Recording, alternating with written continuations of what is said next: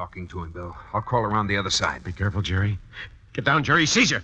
Get down. Mr. and Mrs. North, starring Barbara Britton and Richard Denning. Listen as Pam and Jerry solve the mystery, The Man with the Rifle. Sooner or later, everything happens in a city like New York, but it always happens to somebody else, not to you. This happened way downtown on Mott Street first. Then it happened on Girard Avenue in the Bronx. Certainly, it would never happen up here in Washington Heights. Nothing like that ever.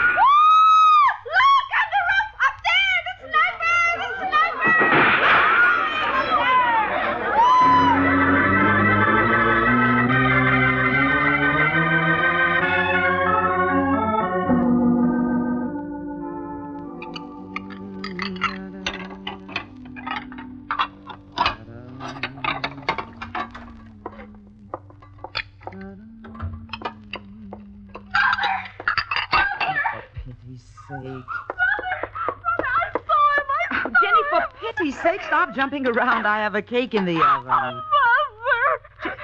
Jenny, darling, what is it? What's the matter, baby? I saw him, Mother. I looked right at him. Saw who? Jenny, what is it? What did you see? Now tell me, darling. On the roof. The man with the rifle. Rifle? Where? I was over at Mary's house doing homework. Yes, dear? She lives on the 6th floor. That's the top floor in her building. And I was going home waiting for the elevator in the hall outside her apartment. The door that leads out to the roof was open. Go on, dear. Please. I just wanted to see what the roof looked like. I went over to the door, and I saw him. He had a gun, a rifle. He was pointing it down into the street. I was so scared, Mother. He shot the gun twice, and then he turned around. Police department, please. And he came toward me. He saw me standing there, and he stopped. He saw you? His eyes, they looked at me so funny, Mother. So awful. He saw you watching him, dear. He knows that you saw him shoot that gun? He saw me in the doorway. He looked scared, and then he ran across the roof, across the other way. I ran, too. I ran down all the stairs, all the way down to the basement. I was afraid to come out. Afraid maybe he'd be waiting for me. Waiting for you? That's right, dear. Oh, Mother! Oh, darling, that's all right. It's just the timer on the oven. The cake must be ready to come out. I'm scared. No. There's nothing to be frightened about, dear.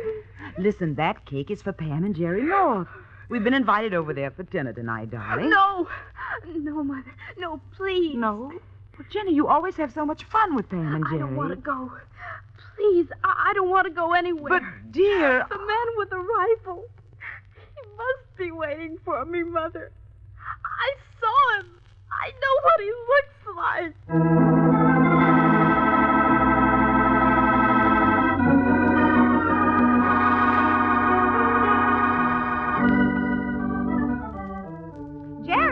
Aren't you finished shaving yet, Slowpoke? I'll be down in a minute, Pam. Well, hurry up. Esther and Jenny should be here any minute. Oh. Hello? Pam, this is Esther. Oh, Esther. Well, hi. Pam, listen, I can't come over tonight. I know it's awfully late to be telling you, but I... Oh, well, is anything wrong? Oh, please, Pam, I'd rather not say it. Well, it's just that something came up rather suddenly, and please understand, Pam. Please. Well, sure, dear. Don't worry about it, but are you sure nothing's the matter? Please, Pam, I can't talk now. Not now. Maybe the next time I see you. Look, if you'd like us to come over there, we could... Oh, Pam, if you only could. No, maybe not. No, don't. What is it? I'll call you later in the week. Esther, if the... Funny. There we are. Clean shaven, glowing with health, and... Well, what's the matter, darling? Esther, she can't come over tonight. Oh, how come? I can't figure it out. She sounded so upset. Well, maybe Jenny has a cold. No, or something. no, she said she couldn't tell me now, but she sounded like she wanted us over there, like she needed us. Oh, Pam, you're getting melodramatic. No, again. Jerry, you didn't hear the way she talked. You didn't hear her voice on the phone. Esther's too level-headed to sound so troubled. Let's have supper first, then we can go No, on- Jerry. But I'm hungry, darling. I think we should go now. Now? Oh, with that luscious pot roast beckoning to us? I mean it, Jerry. Let's go there now. Darling, I love you with a deep and tender passion, but I refuse to let your pot roast play second fiddle to your sense of melodrama. Now, come on. We'll visit Esther later. Let's eat first. Well, Jerry, she... Come on. All right, you're probably right, as usual.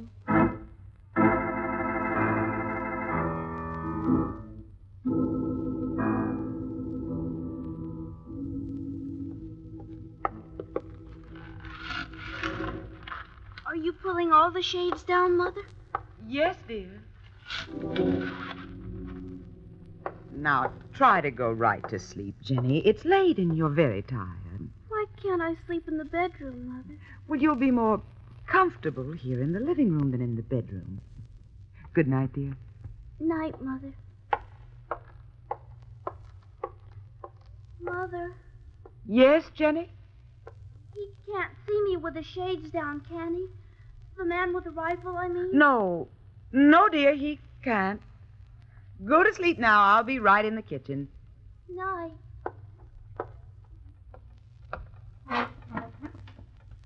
Mother, Yes, dear. do you suppose he'll come looking for me? Jenny, no. Now stop worrying about it. Go to sleep, Jenny. Why didn't you call the police, Mother? Jenny, dear, will you try? Why? Never mind why, Jenny. You're afraid. Oh, Jenny. You're afraid that if I told the police what he looked like, he'd try to... Jenny, kill stop me. it. Now stop thinking about it and go to sleep. Night, Mother. Good night, dear.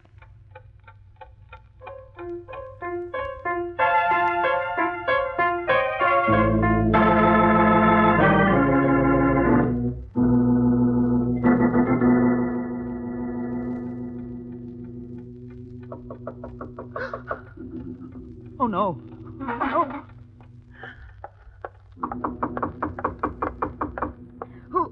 Who is it? Who is it? Us, Esther, Pam, and Jerry. Oh, thank you. Come in. Hurry. Come in. We didn't want to ring the bell. We saw all the shades down, thought someone might be sick. Is Jenny all right, Esther? She's asleep. Come into the kitchen. I'm glad you're here. I'm so terribly glad you're here. Something's very wrong, Esther. Now, come on. What is it? I'll tell you about it. Oh, thank heavens, I can tell someone about it.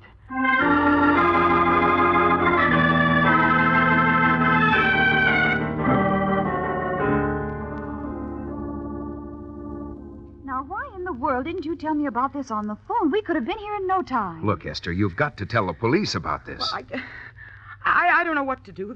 This sniper might be anywhere, and he knows Jenny saw him. Exactly. And the sooner she identifies him, the safer everyone will be. No. No? Well, if she identifies him, then you'll have even more reason to kill her. Do you feel any safer not telling the police? No, of course I don't. But how can I send Jenny out of this house with that madman waiting to put a bullet through her? How can I? All right, Esther. Now, take it easy. You don't know he's there, Esther. You're building this way out of proportion. What time is it, Pam? Oh, 9:15. Look, Bill Wygant is probably home by now. Suppose I take Jenny to see him. No. What if that killer is waiting Our out... car is right in front of the door. Jerry could have her in it in a jiffy. Then he'd follow Oh, you. Esther. Oh, Pam, for pity's sake, he's killed 3 people in cold blood. Why shouldn't he kill Jenny? Why would he let her tell the police about him? He'd have no idea we'd be visiting a police officer. How would he know where Bill Wygant lives? Jerry, I don't like it. I don't like Well, it. do you like this better? Do you like sitting here with all the shades down? Do you like getting goosebumps every time you hear a strange noise? Esther, if Jenny can identify the sniper, you've got to let her do it. You've got to. All right. I'll wait there. Are you sure she'll be safe, Jerry? Are you sure? No, I'm not sure at all. But she won't be any less safe than she is right now.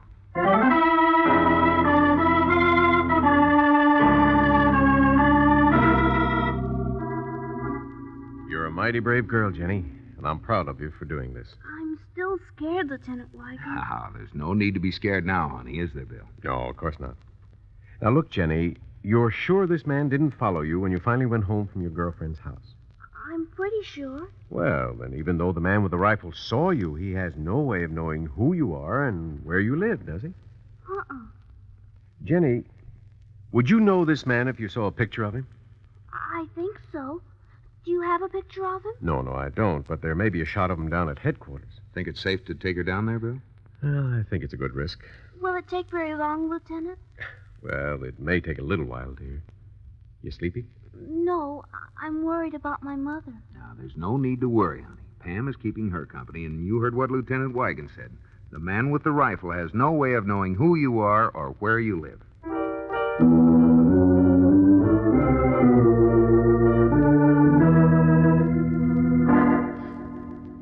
And the senator said this matter will be taken up as a first order of business when Congress convenes next month.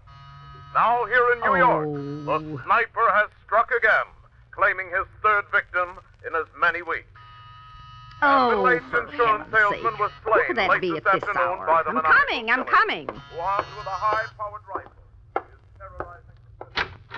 Well, Excuse me, ma'am. Are you the superintendent? superintendent's my husband. He isn't here. Well, perhaps you can help me.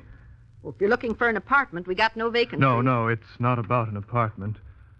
I'm looking for a little girl who lives in the building. Got several little girls living in the building. The one I'm looking for is about 10 years old, perhaps 11. Blonde hair, wears it long, in braids, and was wearing a red coat with a red and white tam this afternoon. What you looking for her for? Do you know the girl I described? Maybe I do, maybe I don't. What you looking for her for? I was walking behind her in the park this afternoon, and she dropped this book. Let me see. It has this address on the flyleaf. Here. Let's see it. Could you tell me who the book might belong to? Might belong to any of them in the building. If you want to leave it with me, I'll... No. I'd prefer to return it personally. Suit yourself. From your description, I'd say you was looking for Mrs. Maxwell's little girl. Mrs. Maxwell? Apartment 514. Little girl's name's Jenny. What this means, police officials will not venture to guess, and admittedly can do little, but sit and wait and wonder when and where the sniper will strike again and who his next victim will be.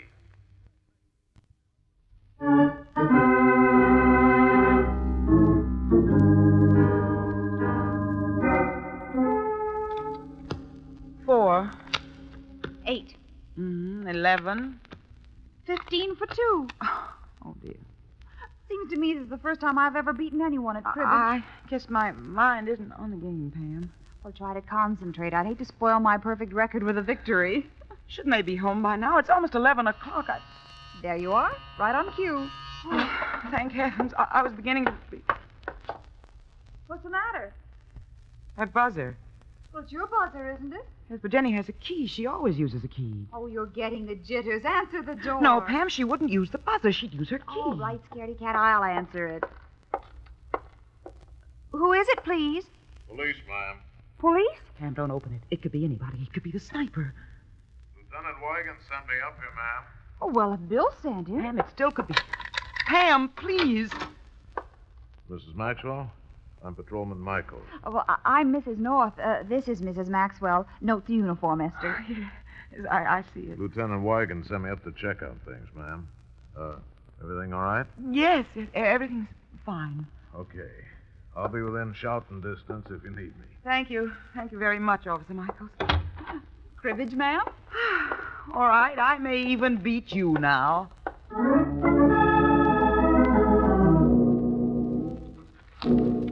How about this picture, Jenny? No, that's not him. Well, now, Jenny, are you sure you can recognize this man? Yes, sir, Wait, let me see that one again. Uh-huh. Take a good look, Jenny. He's blonde like the man you saw on the roof. Take a real good look. That's the one, I think. When was that mugshot taken, Bill? Oh, 8 months ago. It sure looks like him, Lieutenant. Harvey Bricker, age 26. What's his record? Let's see. Did time in juvenile training school for burglary. And before that, ran away from home twice. Anything since then? 7 months in the Army. Went AWOL once. Medical discharge. Medical. Supposed to be under psychiatric care through the Veterans Administration. He did time for burglary after he was discharged. 8 months ago. Yep, that's when this picture was taken. I'm sure that's the man, Lieutenant. I get scared just looking at the pictures. Well, now it's Mr. Bricker's turn to be scared, Jenny. I think you can go home now.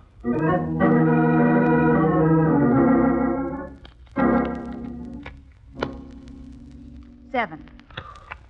12. 15 for 2 more. I suspect you of throwing these games, Esther. You... Hey, wake up. Oh, Pam, I'm sorry. I think you'd better get yourself some rest.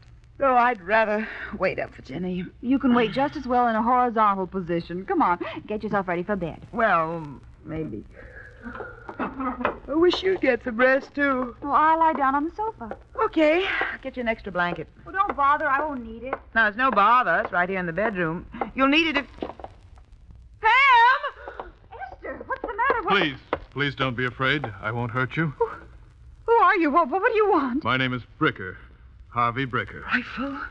You've got a rifle? Really, madam, I promise not to hurt you. I don't want to hurt anyone. How did you get in here? The bedroom window wasn't difficult to open. I've had experience. Evidently. I've been waiting here, trying to think of some way not to startle you. You want Jenny, don't you? You want Jenny. Well, she's not here. She's not here. Esther, stop it. Be the still. police are here, though. The police will take care of you. They'll put you away. I know the police want me. I know, too, that your little girl can help them find me. What makes you think that, Mr. Bricker? Please, madam, I'm being truthful with you. Please don't try to fool with me. Then, what are you going to do? What do you want us to do? I really don't know. I've come here to discuss the problem with you. I'd like the 4 of us to be objective about it. 4? You and your friend, I and my friend. Your friend? Yes. Please put that rifle down. I'm sorry. I don't want to hurt you. All I ask is your cooperation, your help. How can we help you? Don't identify me to the police. All I ask of you is a fair chance, a break. Break? What kind of a break did you give those people you killed? I couldn't help that. I tried. I swear I tried. But I couldn't help it. You've killed 3 people. I tell you, I couldn't help it. Esther, stop. Now you want to kill my little girl. I don't. I don't want to kill anyone. After the first time, I even turned on the gas in my room. I thought I had killed myself. But the next thing I knew, I was on a rooftop looking for my father. Your father? I killed him once 2 weeks ago. Then I killed him again. Today he was there again, so I had to kill him once more. Every time I think he's gone, I see him again. That's why I shoot. I can't help myself. Don't answer that. That's probably my daughter. Don't answer it, I said. You said you didn't want to hurt us, Mr. Bricker. I don't want to, but I may have to. Don't answer it, do you hear me? Don't answer the door.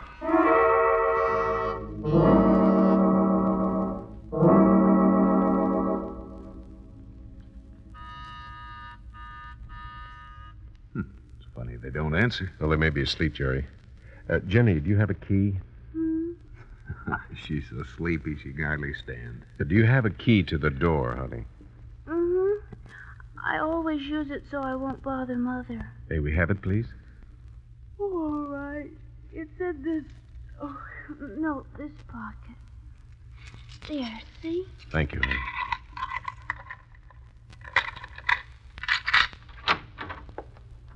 It's funny, all the lights are still on. All right, stand still. All of you. Well, an unexpected pleasure. Leave the door open and don't move away from it. Please. Don't make me kill you, too. Jerry, do as he says, please. Okay, then. Are you women all right? They're all right. I haven't hurt them. I won't hurt anybody if you'll just let me go. I won't hurt anybody. That's the man. That's the man on the roof. Mother, that's the man. He's here to kill It's me. all right, Jenny. He Mother, won't don't hurt let you. him. Jenny, Don't please, let him. dear. Go on, Bricker. If you're going out, get out. Look what you're doing to this child. I'm sorry. Really, I am. I won't hurt you, Jenny. Don't touch me. Go away. Go away. Go on, Bricker. Take that gun of yours and beat her. Really, I don't want the little girl to be afraid of me. I won't hurt her. Will you get out of here? I feel terrible about this. If I could only do something to make her understand. Jenny, please, listen to me. I know what it's like to be frightened. You can reach him, Jerry. Grab his gun. Jerry, look out! Hold still, everybody. You're making me do this. You're forcing me to hurt someone. What did you expect us to do? Play patty cake? All right. I can't blame you. Just give me a chance. Give me a chance to get away, and I promise there'll be no trouble. Go on, get out. Get out. You're a policeman, aren't you? Yes, I'm Lieutenant Wigan of Homicide. Yes. You have a gun. May I have it, please? Well, No. Stand still. I'll take it from you. Thank you. I'm sorry for all this, but if any of you come after me, you'll be sorrier. Bill, he won't go into the street with that rifle. Jerry North, you stay right here. She's right, Jerry. This isn't your job. You stay here. And let you go on that roof alone? Don't be silly. Jerry, you stay here. Jerry North, do you hear me? Don't. Jerry! Oh, Jerry, don't go, please!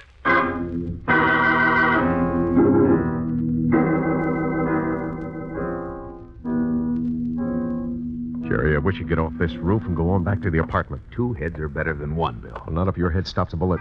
No telling what that maniac would do. Bill. What? Look. Where? Over there near the ledge. Huh? Yeah. Bricker! Bricker, you can hear me. Now speak up. Better give yourself up, Bricker. You're just increasing the current in the electric chair. You won't get me now, Lieutenant. I won't let you get me. Keep talking to him, Bill. I'll crawl around to the other side. Be careful, Jerry. You'll have a chance if you give yourself up now, Harvey. You'll have your... Down, Jerry. You all right, Jerry? Jerry! Yeah, I'm all right. Please, gentlemen, I wish you'd be reasonable. I don't want to shoot anyone. But now, Lieutenant, will you please join your friend over there? Yeah. Stay there, Bill. He can't cover both of us while we're separated. Thank you, Lieutenant. Why didn't you stay there? He can't cover both of us with that rifle. Shut up. I'm afraid I have to kill you now, gentlemen. I don't want to do this. Really, I don't. But you've given me no choice. I'm sorry. Goodbye, gentlemen. Got him, Lieutenant. What the devil happened? Who's that? Michaels. Who? Patrolman Michaels. Didn't you see him come up on the roof? No. Neither did Harvey Bricker. Look out, Lieutenant. Bricker's making a break for it. Come on. Michaels must have just winged it. Well, there's his rifle. Stop, Bricker. Stop. Good Lord, Bill, look. He's going to jump. Oh, no, he isn't. Grab him, Bill. Let me go! Let me go! Relax, Bricker. Just relax. Good work, Lieutenant. Here's his gun. My rifle. My rifle. Don't take my rifle, please. We'll listen to him. The way he's whining about his gun, you'd think he lost his best friend. He has, Mike. He certainly has.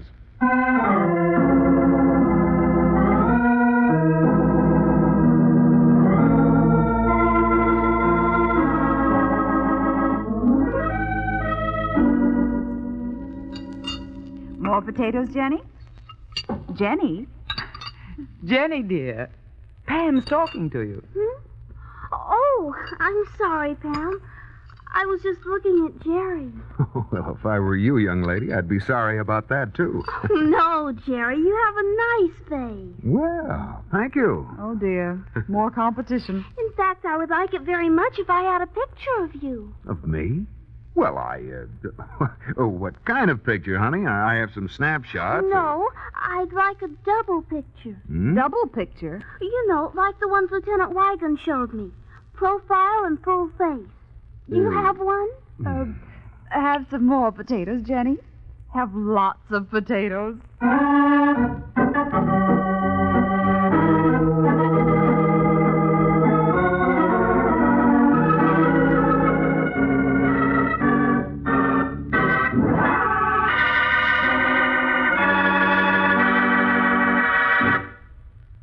Well, that puts the finishing touch on another Mr. and Mrs. North mystery.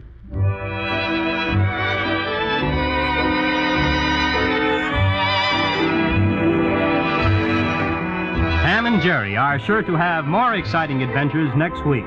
Listen in, won't you? There's always mystery well sprinkled with humor on Mr. and Mrs. North.